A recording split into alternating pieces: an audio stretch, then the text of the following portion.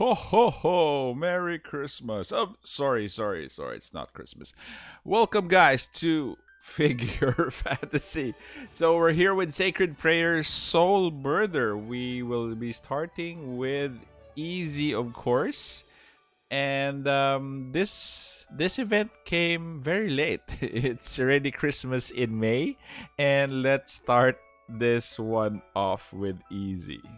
Okay, so this is the lineup that I have for you. Obviously, you'll need a couple of people in the front to protect Crocell. So Sani here will be crucial because of the area of effect of her, attack or skill that she has. So she has to be in the middle with Crocell as well. So Crocell needs to deal the most damage, which I'm not worried.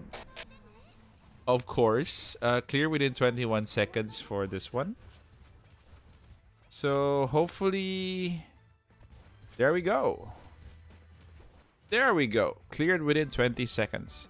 So we have 3-star clears for easy. Okay, so off to hard. Let's see my lineup, guys, for this one. Okay, so for this one, you will need to achieve victory through using Crocell when dealing most damage, and all allied figures survive. So that is why you need 3 healers here, Crocell and San in the middle. Then you have Vasily here to do some stomping in the middle as well. So let's try this one out.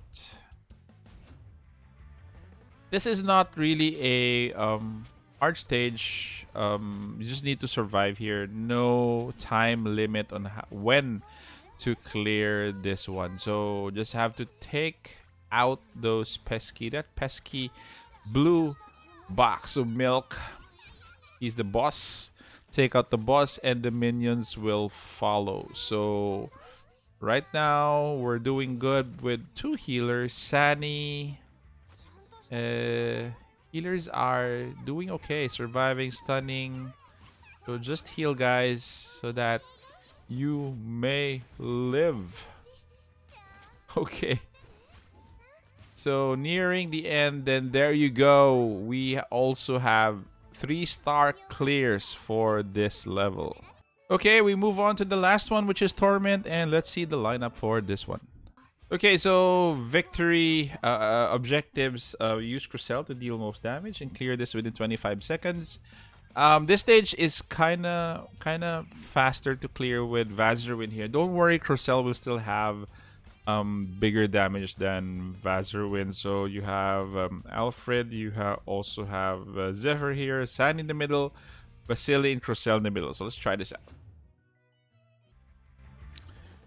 Okay, dokie, so Torment starts. So at first you will see red here, but eventually Crocell will be dealing much more damage than Vazirwin. So don't really worry, guys.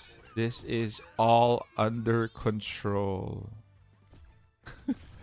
Cross my fingers. So far, it's still the red. But I think, yeah, there you go. Crocell is actually catching up. So, nearly had a scare there for a while.